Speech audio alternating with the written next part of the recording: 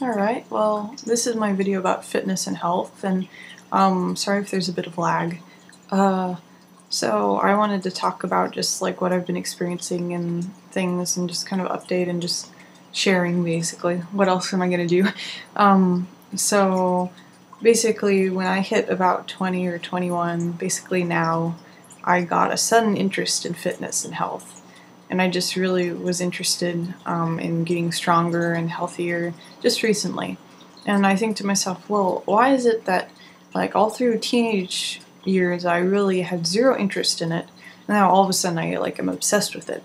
And I was thinking to myself, and I was thinking about, okay, what's different then and now? And I think to myself, oh, I actually have time to do things now. I'm kind of bitter, but when I had school, I'd stay up all night. I'd get terrible sleep. I didn't have any time to myself besides, procrastination, and just I didn't have time to spend energy on exercise, and I just was not willing to try something new where I'd have to actually exert myself because I was thinking, I barely have enough energy to finish homework every day. Why am I going to start doing that? So now that I'm done with my first 2 years of college, my AA degree, I finished, and I'm really happy about that. So now I'm in a lull where I'm in between where I decide what to do next. So I'm like, yeah, I'm gonna take this time and take advantage of it, and I'm gonna totally just find my passions and work on making myself an even better me, and work on my anxiety and work on things that make me happy, and just basically forging them in my life better. So health has been a major thing for me lately. And so what I've been doing lately is I've just got into exercise a few weeks ago, like more regularly. And I've been walking every day, and I haven't gotten into jogging yet because I'm kind of a wussy in that way. Because I'm so out of shape that if I jog at all, like even for a minute, I start turning red and sweating, and it's just really embarrassing. And other people with social anxiety would know how hard that is to deal with. Like, it's hard enough normally, but when you have anxiety, it's it's really embarrassing. So it's really hard for me to convince myself to ever try that. But I was thinking, well, if I get stronger, like from this walking and from exercising every day, I think I'll work up to it, and then it'll be a little less embarrassing. But so I go and walk around around each day, and I walk about how long? 4 miles a day, and so that's pretty good. I mean, it's not half bad. I don't count walking that I just do normally because I walk around because I don't have a car, and I ride the bus, and so I walk around normally, but I don't count it unless it's for exercise, because I think it's cheating to say, oh, I walked this amount of miles, but it's just what you do normally, so it's not actually really extra exercise. So I just count when I walk around, my goal, which is 4 miles from my apartment to around and then back where I walk. So, I mean, it's pretty good. And also I've been doing stair climbing. I go up a big staircase 10 times, 10 times up, and then not counting the down.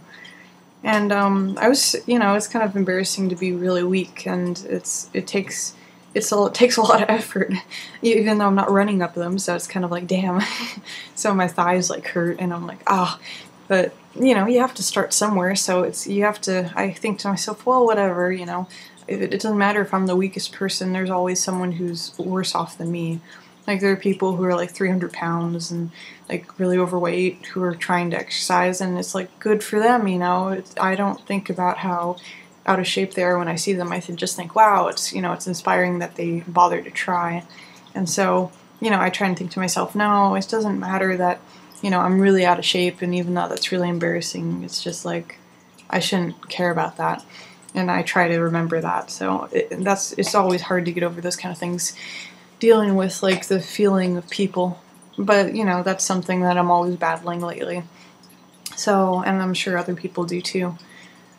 So I mean, I'm happy because I'm basically meeting my goal of doing it at least every other day. And today I had to miss it because everything kind of went wrong today, so I didn't have a chance to.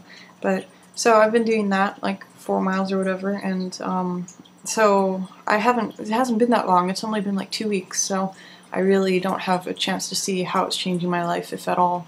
But I'm sure the longer I do it, the more I'll see a difference in at least how I feel.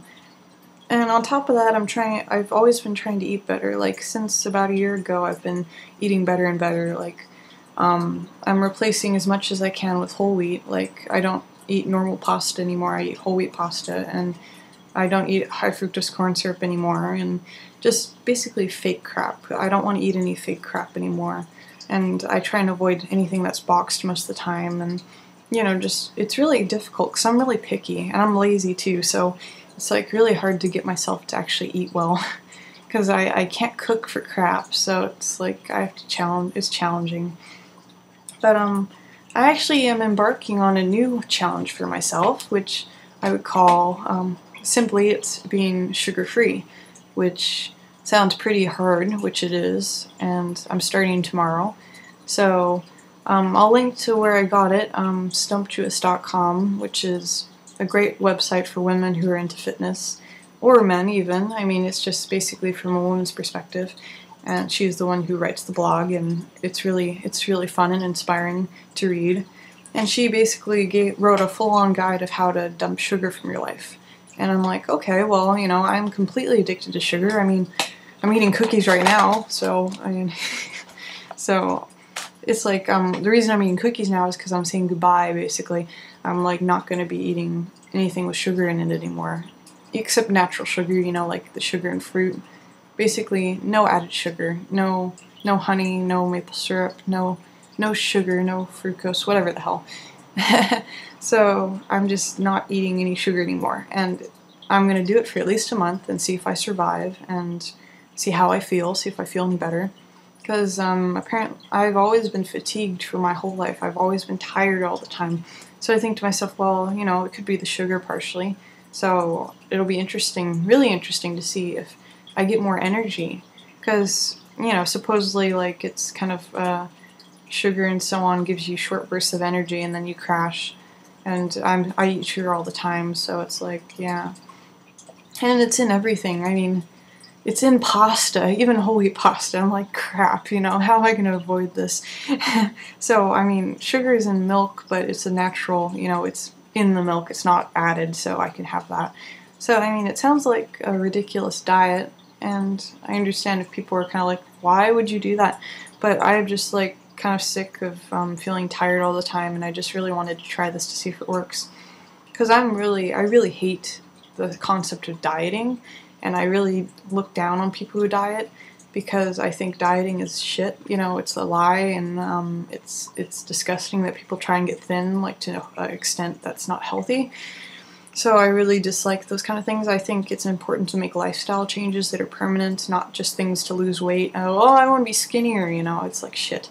It's like, no. I just think that's wrong, and because you should always work to improve your health, but I think it's ridiculous to try to do it just to improve your looks, because it's like, come on. I mean, if you're like morbidly obese, I understand like wanting to look better, but these people who are like barely chubby and trying to like look skinny and not thinking of their health, just thinking of their looks and just doing these stupid fad diets and just like, and gluten-free crap that's going on, and like for people who aren't allergic to gluten, it just pisses me off. And I mean, there are theories that grains are bad because, they're a newer thing to eat, and grains, our stomachs don't process them well or something. Like, I don't really know what to make of that. It might be true, but the gluten part, I'm not sure what the heck's up with that. I mean, it may coincidentally be better for you in some ways if you're a hardcore, like, into cutting out anything that's... Oh, the paleo diet, where basically you're eating like way before, like way in the past kind of style eating. I mean, paleo diet people, I believe, don't eat grains. So, I mean, maybe some people claim that it's better, but the gluten fad has been just kind of ridiculous in my opinion. So, I mean, so I don't really know what to say about that. Because, I mean, it's possible that cutting grains might make your stomach hurt less or something, but gluten itself is not the enemy as far as I know, so it's like, okay, everything's gluten-free now, and why is this suddenly a good thing? Unless you're allergic to gluten, it's like, okay, trying to lose weight in a stupid way as usual. So it's like, God. So, yeah, What else do I have to say about that? So I'm going off sugar, and so I'll be eating a lot of fruit and vegetables and things that, and meat and things just that don't have sauces, and I won't be having teriyaki sauce anymore. I won't be having jelly, and it's just going to be really hard. So I'm kind of excited because it's going to be a challenge. So I'm going to really have to challenge myself and challenge my way of thinking and eating. So I'm hoping for the best. Because my goal is to weigh more, not weigh much more, but weigh a bit more, and basically maintain my weight. And like I'm 5'8.5", and I weigh, I think it's 150. Yeah, 150 something, maybe. I think, I don't know, something like that. That I used to weigh 125, and that was bad, and it wasn't on purpose. It was just like kind of just happened, and because I don't eat well and didn't eat enough or something, and just I look like hell. And the problem is you don't notice. You don't notice how you look from an inside perspective. From first person, you really can't tell if you're really skinny. And so when I see pictures of myself, I'm like, oh my god, look at my arms are like skinnier than now. How awful, I just look like, it looked awful, and I just am like really surprised. And you don't know until you think about it and you really look and research. So I had researched like what my weight should be, and I was like, oh crap, I'm really low on the low end of it. I'm like, oh no. So I worked to eat more and gain some weight, and I was like, good, I'm gaining weight, and so I basically gained like 20 pounds, and so I'm excited about that. So, and that was a while ago, a few years ago. So I feel good about that, because I didn't really realize that I was really skinny until, like, I noticed another lady who was really skinny, like, almost, you would think she might have an eating disorder maybe, and she, like, very skinny. And it was funny because there was kind of like a loudmouth in my class who said to me, for some reason, just had mentioned, oh, you're really skinny, like, why are you so skinny or something? And he's like, you're skinny. I mean, that other lady's skinnier than you, but you're skinny. And I was like, what? And I'm like, really? And I was thinking, I never noticed before. And so, you don't notice these things from first person. So that's why it's kind of dangerous, is because people will start basically thinking things about what they weigh, or just not even noticing when they're on an unhealthy weight. Like fatter people will notice like when they're overweight very easily because of the media and stuff, but people who are too skinny mostly don't notice, and it's very unhealthy sometimes. So, I mean, it's extremely important to be a healthy weight. And like what my goal is like I'm currently what you'd call skinny fat, which is like, I'm unhealthy, but sort of thin. I'm not overweight, I'm not underweight, I'm just skinny fat, so to speak, which means I have a high body fat percentage. Basically, I don't weigh very much, but most of my body is fat, so it's because I don't exercise, I don't move a lot, so I'm just kind of in an unhealthy mode right now. But, I mean, basically my ultimate goal is to weigh about as much as I do now, but replace some of that with muscle, and basically have more of my weight be muscle. So that would be exciting if I could do that. But, yeah, so, I mean, so I don't encourage fad diets. I think they're the stupidest thing on earth. I think people who try and lose weight in unhealthy ways need help, and I just hope that none of you guys do that, because it's really depressing and awful, and you shouldn't buy into that shit where it's like, oh, I'll do anything to myself to look good. It's like, God, just like I just don't get it, and I think it's more important to be good feeling, feel happy and healthy, than it is to be more attractive, obviously.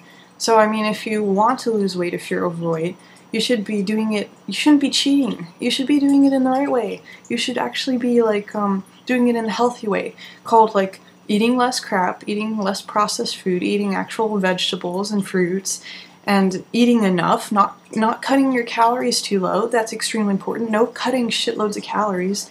Actually eating a lot that you need to eat, just eating the right things, and eating proper portions of vegetables, and just eating a good balance of things instead of cutting everything out, and because that's an inappropriate way to do it.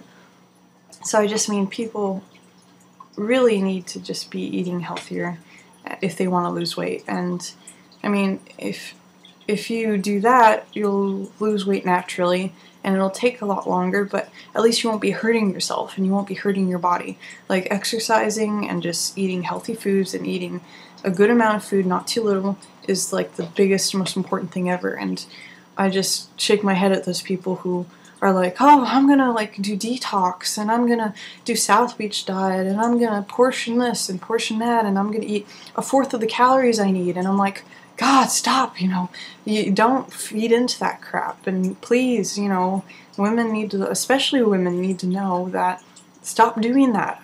I mean, that's awful. Your life is more important than that. And feeling good, as I said, just I'm repeating myself, but so I just mean, yeah, it really bothers me when people do diets, and I see people doing it, and I'm just like, it's depressing to me.